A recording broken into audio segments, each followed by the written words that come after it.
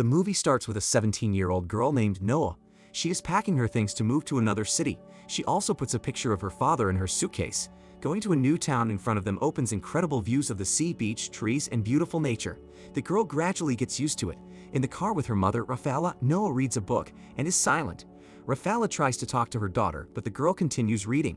Rafaela tells her that she has met a new husband and it is worth starting a new life. She lets her daughter know she has no choice as she is under 18 and will live in a new house. They arrive at a luxurious mansion where the girl realizes her stepfather is rich. When they arrive and are met by Rafaela's husband and the servants, the girl clarifies that she's not happy about the move. She starts taking things out of the car and they get into an argument with a butler named Martin. Noah meets her stepfather and they go into the house. Showing the house to the girl, she realizes how rich their family is and feels awkward. The girl doesn't care about anything in the house, the pool, the spa, or the new car, and she asks if they have a library. Rafaela showed her daughter her new room, and the girl started unpacking her things. As it turns out, her stepbrother Nicholas's room is next door. Noah now realizes for sure that this is her new home. She takes a couple of pictures of expensive clothes and sends them to her friend. When she goes to the terrace, she sees her stepbrother Nicholas. At this time, her friend calls her and the guy notices the girl. Noah tells her friend how rich the new family is, but she doesn't care and is better off in the last town. Noah is looking for the refrigerator to have a snack, but when she closes the fridge, she gets scared because she sees her half-brother Nicholas, who is very attractive. But then, her friend heard her as she didn't put the phone down.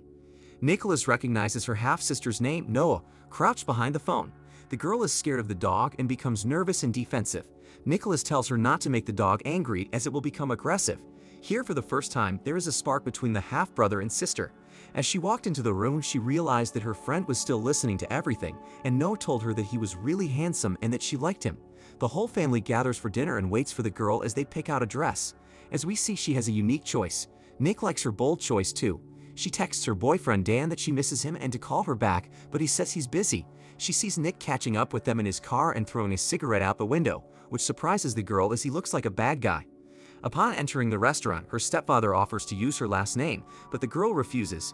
She jokes with the waiter and introduces herself as Sonora Lester, which embarrasses the waiter, and the waiter apologizes for the misunderstanding. They go to the table and see her mother talking to her stepfather. Noah also notices that the waitress is seducing Nicholas. Speaking at the table, Noah realizes that her parents don't know Nick smokes, and it will be her secret. Nick is about to leave for his friend's job, and the girl jokes that if the friend's job doesn't work out, she can always work at her dad's. The guy leaves and Noah says she has to go too. He tells his son to give his sister a ride home.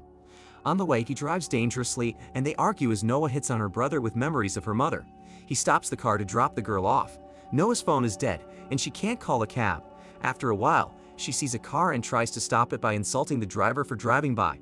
The car stopped and backed up where sat a nice guy named Mario who, as it turned out, knows Nicholas and is going to the same party. On the way, the girl tells him that Nicholas is her half-brother and she lives in his house. She says something about him dropping her off in the driveway and driving away. It turns out Nicholas is throwing the party. When she arrives at the party, her new friend tells her that it's the party of a very dangerous guy named Ronnie, who just got out of prison yesterday. Seeing that Nick is a womanizer, she realizes her parents don't know their son very well for leaving her on the road. She beats her up and he tries to calm her down. Seeing that Noah is attractive and notices the tattoo near her ear, he asks where she's from, and the girl responds coldly. He makes her understand not to get involved in his company and to keep her mouth shut about his parties at home. Jenna, a friend of Nick, introduces herself to Noah. They go to the party. Nick meets his friend, who brags about his car. At the same time, Noah looks at pictures of her boyfriend with her best friend and wants revenge by kissing another guy. Jenna advises her new friend to text and kiss the hottest guy. Nick's friend wonders who this new girl is after walking up to them and kissing Anna. He meets Noah. His name is Lion. Noah sees Nicholas with the new girl, and Ronnie meets Noah as he knows it is Nick's sister and tries to get her drunk. Nick notices and defends his sister. He tells her she's been drugged and takes her home, but she resists. In the car, she starts acting strange. She is cold and hot, and the brother realizes that the drug has started to work as the girl begins to talk a lot. They arrive home, and he takes the sister to her room and puts her to bed. At this time, she has a dream from her childhood where her parents have a complicated relationship. In the morning, when Nick meets up with Noah, they discuss what happened the night before. The guy jokes that she is funny and puts her to bed. When they meet her parents and want to tell them what happened yesterday but hesitates, Nicholas helps her out and texts her that she watched a movie at a friend's house, and the parents thank the guy for introducing Noah to his friends.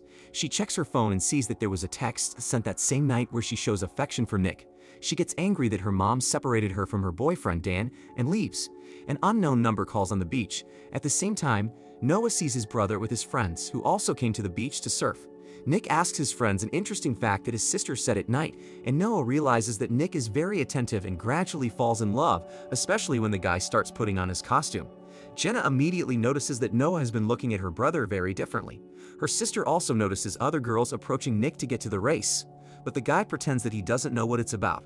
Noah is curious about the race as she enjoys racing and can drive. Before the race, everyone cheers the drivers. From the first race, Nick is cheered up and shows his calmness and confidence, noticing his sister with Jenna.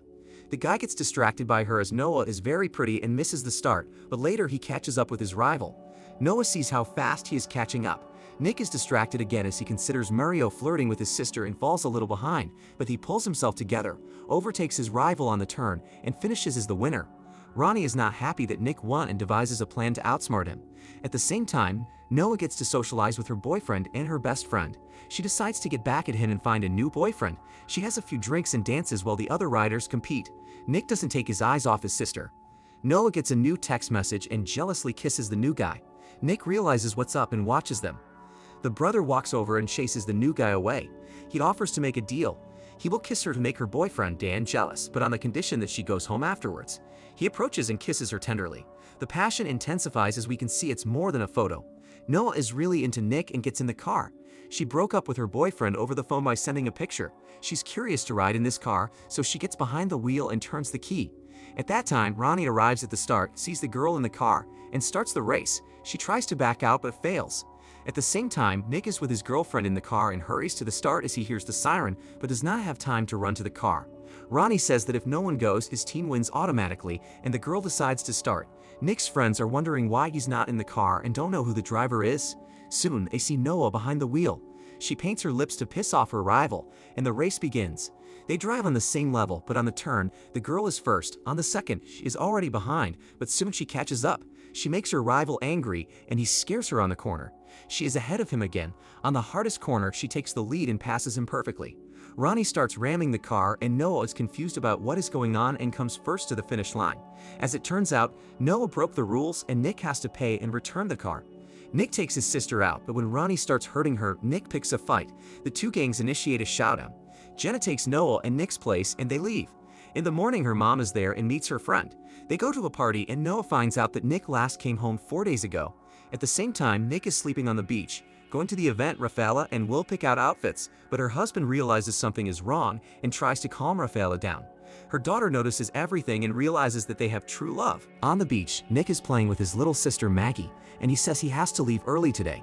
Later that evening, the family arrives home, but Nick shows up a little later and sees Noah lying on the couch. She looks very seductive, and he sits down with her.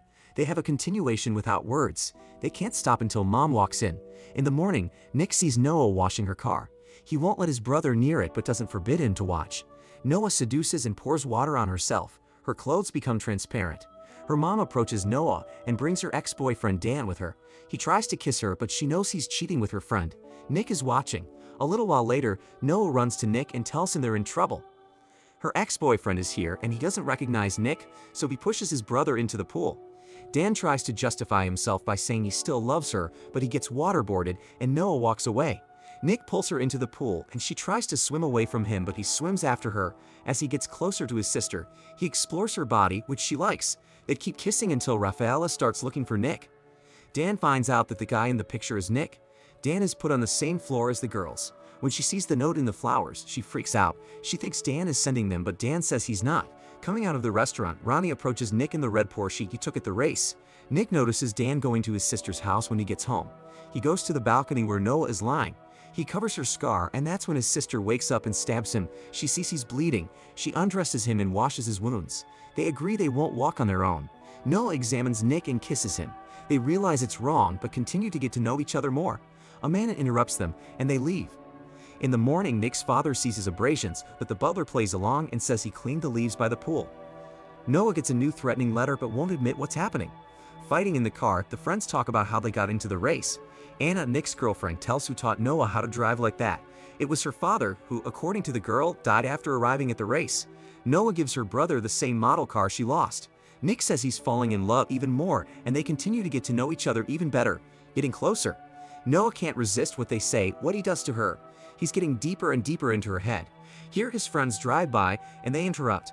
They have a new car to race. It's Anna's car that they've made improvements to.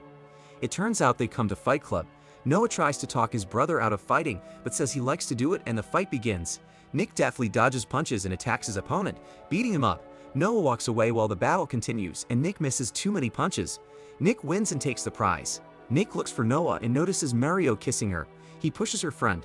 Noah says she's afraid of her brother and that they shouldn't continue their relationship. They leave. In the morning, Nick is running on the beach. Noah is working at the cafe. They each go about their business. She remembers to each other how good they were together. She wraps the car with the butler and drives off. At work, she receives the threatening letter again, and her hands tremble. Will tells her son about Noah's father, that he beat her as a child and may hurt her again. He got out of prison 2 weeks ago. The parents ask Nick to be there to protect his sister. Noah doesn't know yet that her father is out of prison and asks Nick not to tell her. Later at a party, Noah is out with a friend and her father is watching them. She needs to answer her brother's calls. Later, they don't leave the boring party and Noah gets sick. At the same time, Nick arrives without noticing they are being watched. Noah returns for his jacket, and Anna pushes it into the closet.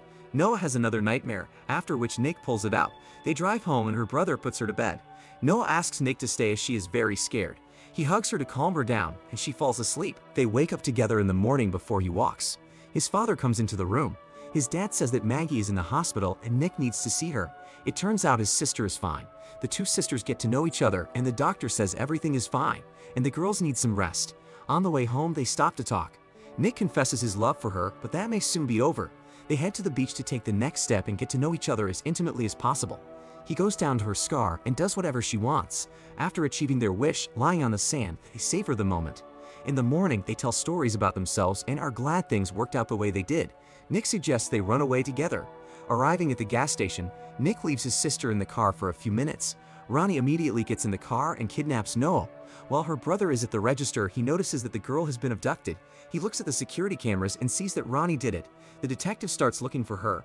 His father finds out about his son's racing, fighting, and partying hobbies and calms Rafaela down. Noah wakes up handcuffed. She reaches for water and is motioned to a glass. As it turns out, it's her father, Jonas, whom she's terrified of. He admits that all the threatening letters were from him. He calls Rafaela and says that he will avenge the past and demands a ransom of $1 million. He tells her where to bring the ransom and to be without the police. They both discuss a plan of action, and Jonas punches Ronnie. After everyone arrives, Jonas watches them through hidden cameras. Rafaela realizes it's not about the money. The detective asks Nick if it's true that he lost the car, and Nick says he's still paying for the insurance and then realizes that they can track the vehicle via GPS. The detective tracks the car and Jonas realizes he's been followed and is about to leave. Noah pulls out of the garage and tries to get away. Nick catches up with him and Jonas shoots his ex-wife. All cover her with a suitcase and they are unharmed. The chase continues. Noah's father tells her why he kidnapped her and that he regrets not becoming a world champion racer and going to prison. Now, he's out for revenge. Nick is on her tail, and Noah has only one option left. She reaches the edge and turns around. Nick is in the way with nowhere to go. Noah realizes it's the end, but they get an idea. They drive until someone makes a U-turn. Making a sharp U-turn, Nick leans in and the detective shoots her father. The chase is called off and the police find Ronnie as the chase ends. Rafaela sees a dead body. It's her ex-husband. Noah and Nick are okay. That same night at home, they meet again and Nick is ready to continue protecting her. He confesses his love and Noah is happy, showing it is mutual.